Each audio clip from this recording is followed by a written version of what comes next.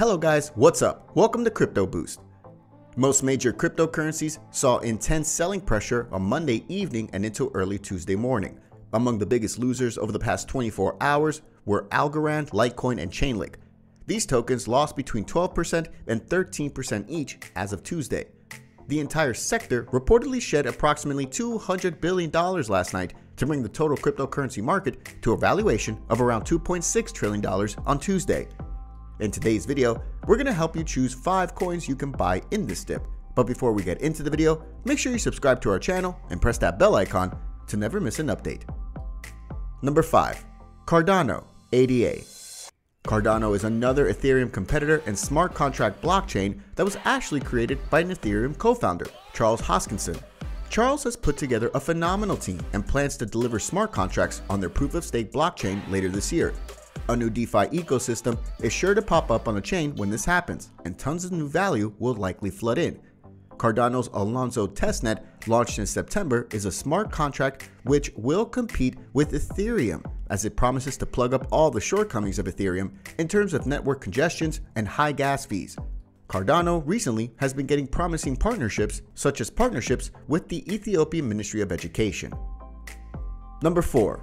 Polkadot.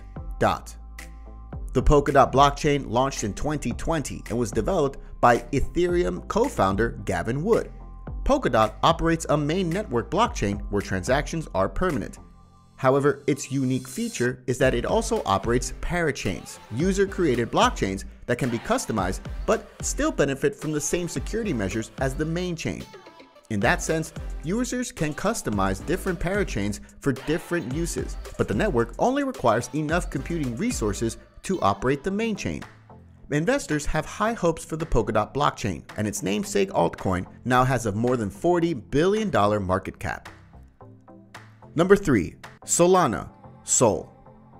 Solana is powerful because of its approach to DeFi and its unique proof-of-stake mechanics, says Eric Schiffer, chief executive of the private equity firm The Patriarch Organization. The technology behind this is a bit complicated, but basically, decentralized finance is a form of finance that aims to eliminate third parties like banks and brokerage firms from financial transactions. Some advocates even claim DeFi is the future of finance. Proof of stake refers to a mechanism by which people can mine new coins, and it's a more environmentally friendly way of doing so than the system Bitcoin uses. Number 2. Litecoin, LTC. Litecoin is one of the most valuable cryptos in the industry, with a market cap of over $9.2 billion. It was created through a fork in the Bitcoin blockchain and is one of the oldest cryptos on the market. It's gained an incredible 215% over the past 12 months. However, it has stumbled quite a bit of late. In the past week though, LTC has shown signs of a rebound, which indicates a reversal of its fortunes.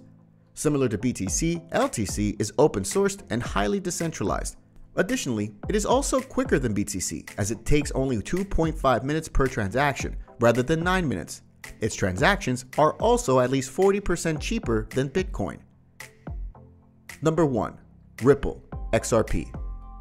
Ripple's XRP cryptocurrency is an interesting play right now.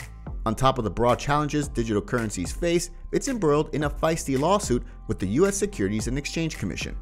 However, it's still hanging on, and its prospects look very good for whenever it can move past these issues.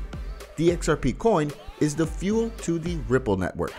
Ripple uses smart contracts to send money anywhere in the world at the quickest speeds possible. It also aims to accommodate the most friendly currency exchanging option in conducting these transfers. With Ripple, one can buy XRP with their fiat currency of choice and send it to anybody else, where they can sell it for their fiat of choice. Ripple entered the SEC lawsuit in December 2020. The SEC has been stumbling in this suit. It appears Ripple holds all the cards. This is an easy buy, as it has huge upside potential from a court victory. So that's all for today's video. Let us know your views in the comments section below. And don't forget to like this video before leaving. Thanks for watching.